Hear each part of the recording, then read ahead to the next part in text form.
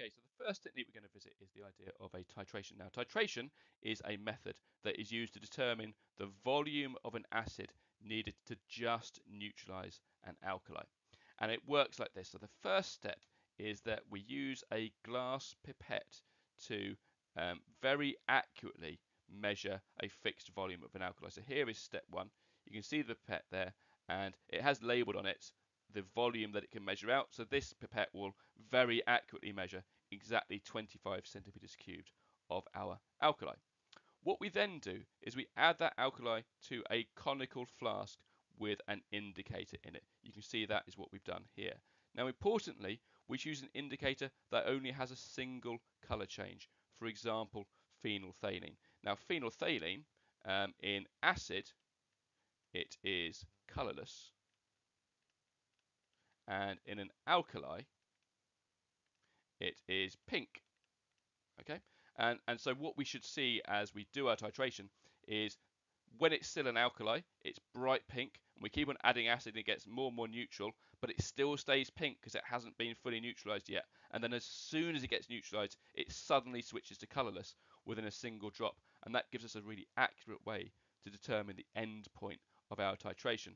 That's much better than something like universal indicator, which would gradually change through a whole range of colors, and it's very difficult to judge the exact right shade of color of green where you need to stop the reaction. Now, our next step is that we're going to add our acid from a burette. We can see that here. So a burette is this thing. It's essentially sort of like a very long, thin, accurate measuring cylinder with a tap at the bottom there. And as we open the tap, we can gradually add the acid from the burette into the conical flask, and we'd be swirling the flask the whole time to make sure things stayed nice and mixed. Now, we add the alkali, and so we add the acid until the alkali is just neutralized. So we want to see that sudden color change, in this case from bright pink to suddenly colorless. At that point we stop, and then we're going to repeat the titration until we get concordant results. So by concordant results, we mean results that agree within 0.1 centimeters cubed of each other. And so then we can calculate our neutralizing volume, the actual volume of acid needed to neutralize the alkali. That will just be the mean of our concordant results that we get. Okay, so what we're going to look at now is how we can make a soluble salt from a soluble base. And this will be an application of the titration that we saw on the previous slide. So our first step in this process is to choose our acid and our base. So imagine we were trying to make some sodium chloride. In this case, our acid would be hydrochloric acid because that's needed to make chloride salts. And our soluble base, a good example could be sodium hydroxide. We want a sodium base, and sodium hydroxide is a soluble hydroxide. Now, step 2 then is to conduct our titration. Now, this is going to work in the same way that we just saw on the previous slide. So we are going to have some acid in our burette, so that's where the hydrochloric acid will be. In our conical flask, we will have our sodium hydroxide and our phenolphthalein indicator to make it nice and pink. And we're going to add the acid into the alkali until it just neutralizes. We'll repeat it a few times until we get concordant results. And then here's the difference. We have this step. Once we know exactly what volume of acid to add, we will repeat the titration, but without the indicator, adding exactly the volume that we just determined. And by doing this, we will know that we've exactly neutralized the alkali because that's what we worked out in the previous step. And by using it without the indicator, that ensures that the sodium chloride is pure and it isn't being contaminated by the indicator. So our last step then is to separate out our sodium chloride, and we're going to use the method of crystallization. So in crystallization, what we do is we heat our solution in an evaporating basin, that's this one here, until crystals form on the surface. And you can see those little white crystals there starting to form on the surface. And at that point then, we will leave the evaporating basin in a warm, dry place for that water to fully evaporate. Okay, now we're going to look at the core, one of the core practicals for the acids topic, which is how we make a soluble salt from an insoluble base this time, not a soluble base. So step one, same as last time, is to select the acid and the base we need. So for example, if the salt was going to be copper sulfate, then a suitable insoluble base we could use might be copper oxide. There are other possibilities. We could use copper carbonate as well. And because it's a sulfate salt, we've only got one choice of acid. It must be sulfuric acid. Now what we need to do is we need to add the base, what we mean, to excess. That means that all the acid gets neutralized, okay, and some base is left over, okay. So what we do here is we warm the acid so that it reacts faster. Don't boil it. Boiling acid, never a good thing. We're just going to warm it, and we're going to add a spatula of the base and stir it until it dissolves. You can see that happening here. We're adding the base, we're stirring it, it goes cloudy for a bit, and if it fully dissolves, it stops going cloudy. And we repeat this until the base no longer dissolves, until it stays cloudy. And that means that we've reacted all of the acid away, and so there's no acid left to react with the base. So some of that insoluble base hangs around, and that's what makes it cloudy. Step 3 then is to remove the excess base by filtration. So we filter this mixture here, and all of our unreacted base, the solid, stays collected in the filter paper, and what passes through is our solution of the soluble salt that we've tried to make. And then to separate it, we do the same thing as on the previous slide. We separate that salt by crystallization. So we heat the filtrate in an evaporating basin until we get these crystals, in this case nice blue ones of copper sulfate. Those crystals form on the surface, and then we leave it in a warm, dry place for the water to fully evaporate. So we're going to look now at solubility rules, which are some rules that let us determine whether a given salt is soluble or insoluble. Now, just basic definitions. Soluble means that a salt dissolves in water. Insoluble means it does not dissolve in water. And what we find, first of all, is that all common sodium, potassium and ammonium salts are soluble, and none of the ones that you will meet are insoluble. Similarly, we find that all nitrates are soluble, and again, none of the ones that you will meet are insoluble. We find that most chlorides are soluble, except for silver and lead chlorides. We find that most sulfates are soluble, except for barium sulfate, lead sulfate, and calcium sulfate.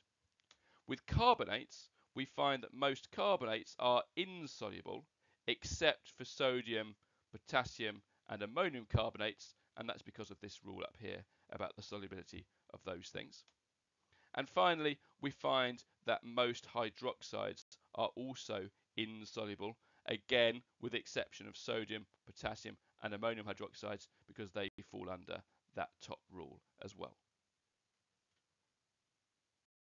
Now, linked to our idea of solubility rules, we have the idea of precipitation reactions. Now, a precipitation reaction is a reaction in which two soluble salts react to form an insoluble product. For example, we might have lead nitrate and potassium iodide reacting together to make lead iodide and potassium nitrate. Now, lead iodide is an insoluble salt, and so we get this precipitate. And you can see that bright yellow lead iodide being formed there in that reaction. Now you can always tell a precipitation reaction because they go cloudy, and that cloudiness is tiny particles of the solid insoluble substance that are being formed. So now we need to be able to use our knowledge of solubility rules and of precipitation reactions to predict will a precipitation reaction take place. Now, to do this, what we do is we determine the potential products, and that's easily done. We just swap their names over, and if one of them is insoluble, then a precipitation reaction will happen. So let's have a little look at that in practice. Example number 1 then. So we've got silver nitrate and potassium chloride. Now to get our potential products, we just swap over the nitrate and the chloride to make silver chloride and potassium nitrate. Now, if we look up here, we can see that nitrates are always soluble, so that won't precipitate. But we can see that although chlorides normally are soluble, silver chloride is insoluble. So that will be our precipitate, and that's why this will lead to a precipitation reaction. Another example, copper chloride and sodium carbonate. So again, to get our potential products, we swap over the names. So our potential products are going to be copper carbonate and sodium chloride. Now, copper carbonate, if we look at the carbonates row, carbonates are generally insoluble. The ones that aren't, sodium, ammonium and potassium carbonate, but this is copper carbonate, so copper carbonate is insoluble. Let's look at the sodium chloride. Sodium chloride is both a chloride and a sodium salt, so we're very confident that that is soluble.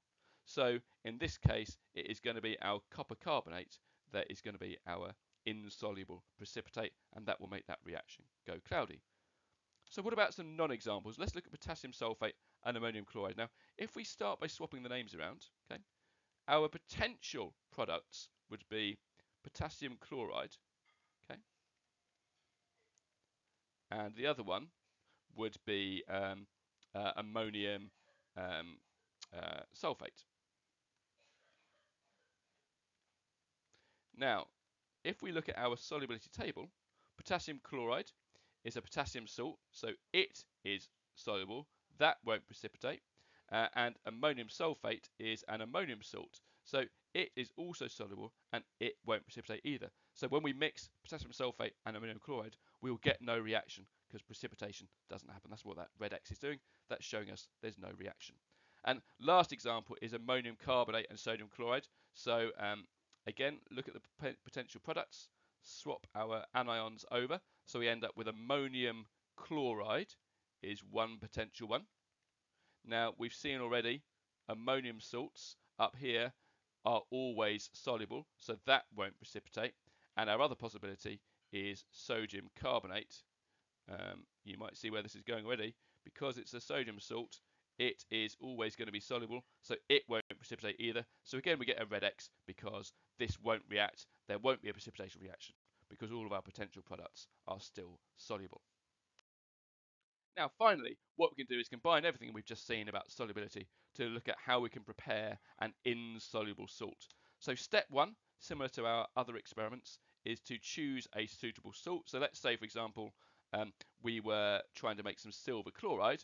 Some suitable salts to make that from would be sodium chloride, because it is soluble, and silver nitrate, because it is also soluble. And when they react with each other, they'll make that insoluble silver chloride. So what we then do is we mix our solutions and stir well, really easy, and that will instantly go cloudy, and that cloudiness is tiny particles of the solid precipitate, our insoluble salt that we are trying to make. So step three, really easy, we just filter it, and we can see here are the particles of our precipitate. They'll get caught in the filter paper. So all we do then is we rinse the filter paper by adding a small amount of distilled water. What that will do is that will make sure that any soluble contamination goes through the filter and doesn't get collected in the filter paper. And then finally, we just leave the filter paper in a warm, dry place until it is fully dried. And that's it. That's how we prepare our insoluble salt. So there we are, the end. As always, thank you for listening and well done if you got this far.